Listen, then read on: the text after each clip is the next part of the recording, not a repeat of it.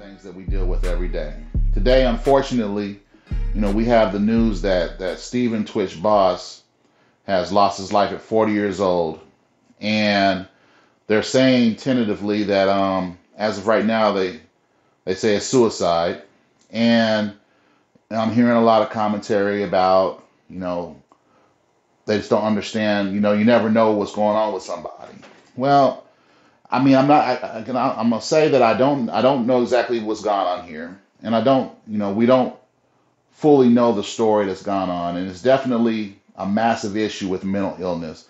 But I'm gonna speak from the point of view as a black man here, and as a black man, we do kind of know.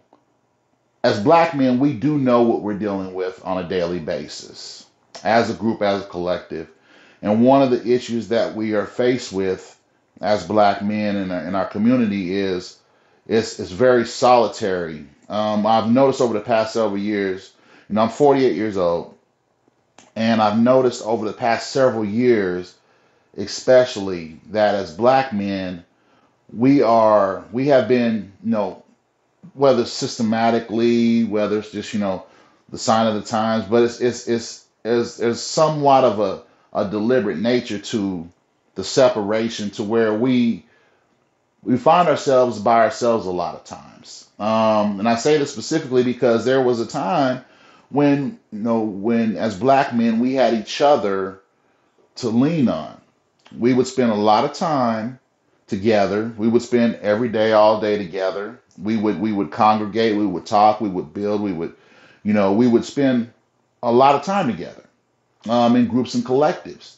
And, systematically, for various reasons, whether it's, searching for opportunities, whether it's for, losing, whether it's the, penitentiary system, whether it's, being killed, whether it's dying early due to health issues that are pervasive in black men. There's been a variety of reasons for the separation, to the point where, fast forward, even to today, those who I call close friends, we are not allowed, seem like, life does not allow us to be in the same place at the same time. And this is something that I've really noticed over the past few years, especially as I got, I set up a place where I got centralized so that, I could have a place for people to come and share and be and grow with in community. And I learned something during this process, that it is nearly impossible, as black men, to get on the same page at the same time. And the only time when we're allowed to be together is at the end of the day, after hours, if it's a social gathering or something, for entertainment or something, but not anything productive or beneficial, not during the day, not during business hours, not during, time of day when actual production is being done. There's a series of life issues. And I looked up and I thought it was just me initially, but it's not just me. As my path started to change and vary to the place where I took control of my time, I started to realize that my peers could not, and that they do not control their time. They do not have control of it. They don't even have access to their time. And this is something that's pervasive for a lot of men, but especially for black men. This is something that's wreaked major havoc on us mentally, emotionally.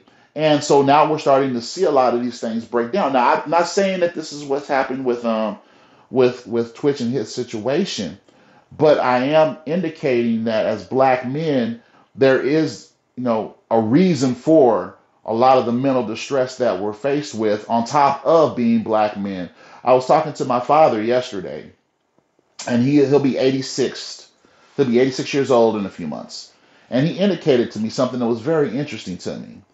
He said that he remembers the exact moment in his life when blacks in America started to consider themselves black or African American. Before then, they considered, we were considered, Negro or colored. And this was the terminology that was used. And so this was the time when there was a shift. And he said this was like in the early 60s. This was like in 61 or 62 when this shift occurred.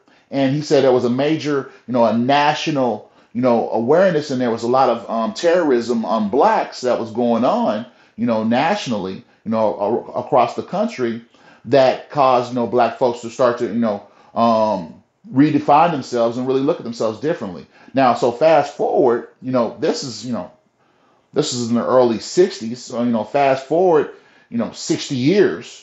And here we are today, to where black men are not even able to congregate, to spend time together. There's a lot of brothers that I've been trying to desperately for the past few years.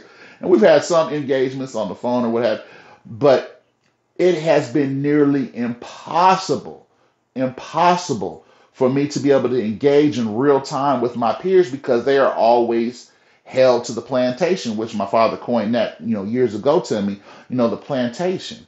They're relegated to the plantation, and they dare not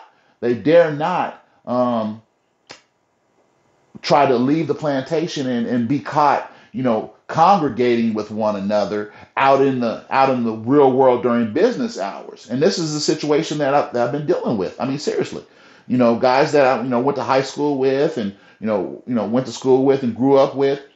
It's come to the point where we're not even allowed to spend time together, societally, and so this is not, and it's not just me. So that's the whole thing.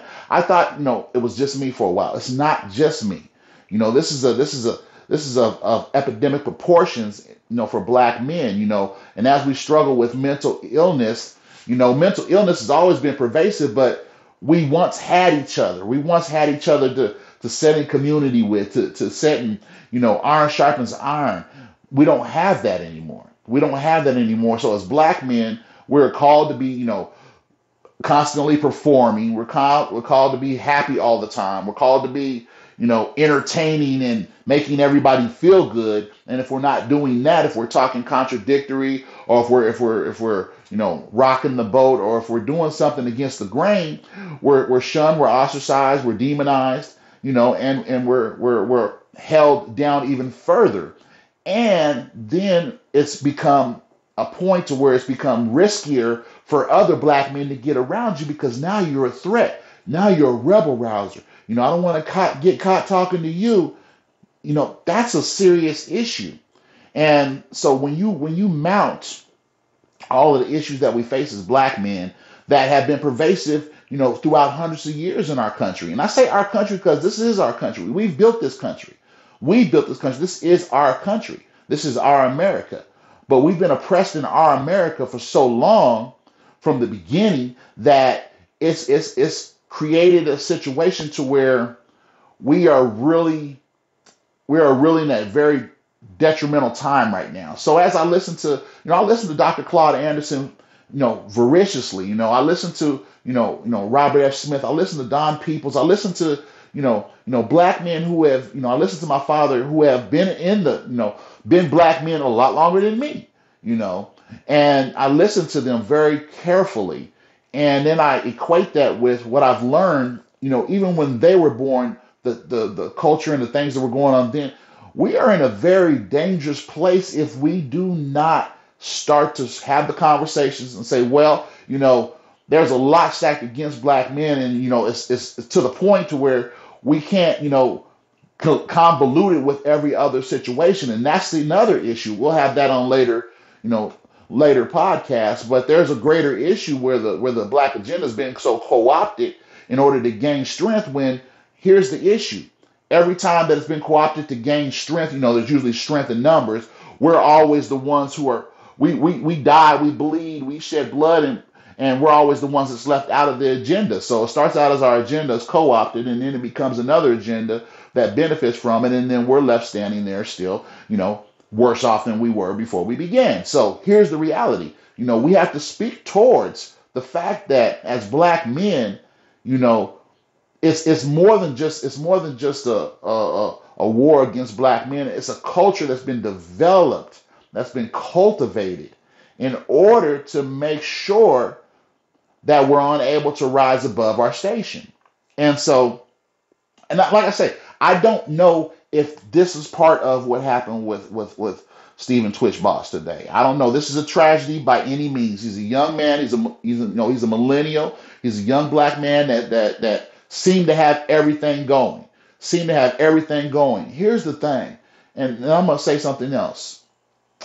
Those that make people the happiest, those that entertain people, those that spend a lot of time singing, dancing, performing for others in order to enrich and make, other people's lives enjoyable. These are most often the individuals who are the loneliest, who have the least amount of support, internal, and mental and emotional support in their lives, and especially as black men. This is, one thing I've learned, and I've learned this over the past few years. There's no amount of money that a black man can have that's going to lift him out of the station that the world and the culture has placed him in. There's no amount of money, because the reality of it is, and this is be on a later podcast as well, we'll talk about the racial wealth gap globally, not just nationally, but globally. And here's the reality, just a quick stat, that we are actually the one. Here's an interesting stat, and it kind of can equate this, even down, throughout the diaspora. But the wealthiest black man in the world is still 96%. 96. There's a 96% deficit between the wealthiest black man in the world and the wealthiest man that's not black in the world. That's a huge deficit. And so when we talk about finance, when we talk about economics, there's a level, and I heard extremely wealthy, and I'm not going to mention his name, but I heard an extremely wealthy and productive and active and, tapped in black man say, in the past year or so, that there's a lot of things that happen, and this is nationally, that there's no amount of money that a black man can have in these rooms to move policy. Meaning, he said there's a lot of rooms where your money is no good when you're a black man. At the highest level. At the highest levels. This thing is pretty serious. This is extremely serious. And if you're a black man, it's even more serious. So, me, myself, as a black man, the reality of it is, I spend a lot of time talking about my father, and I'm going to keep talking about my father. I'm going to honor my father. He's awesome. He's an awesome man. He's written an awesome autobiography that I really encourage all to really digest. But even more than that, my own personal story, and those around me, those of my peers, and so when we see, situations like today with Twitch taking his life, is what they're saying, and I'm just going to go with what the news is reporting right now. These situations don't happen in a vacuum. This is not just a one-off. There's not just you seem to have everything. I don't see what's happening. As a black man, hey, I'm gonna be honest with you. There's no amount of money that we have access to. I put it like that. There's no amount of money that we have access to that is enough to protect us mentally, because the higher up you are as a black man, the more you see how desperate the situation is. Listen to a great interview last night. I'll even talk about that later in podcast, but by Robert F. Smith. It was the most important interview, I'm gonna say, of 2022 for Black America. And if you didn't listen to it, I'm gonna tell you, check it out. On Earn Your Leisure, guys. They're doing awesome things, on their show and everything. I might even put the link in. I'll even put the link, with my podcast today. But I'm gonna tell you, you gotta listen to them. You gotta. Here's the thing. The game is afoot, and I'm gonna tell you, it is time for us to start having the conversations. It is time. You're going to hear my voice a lot on these topics. There's a lot of work to be done, and praise be to God, this is the time to do it. This is the time, as men, as black men, that we have to, it is mandatory that we stop, staying separated, and that we make sure that we put this thing together by the grace of God. So, this is the show for today, guys and gals. I hope it makes some sense. Leave some comments. Let's get engaged here. Communication and conversation is what we need. So, well, have a great day. God bless.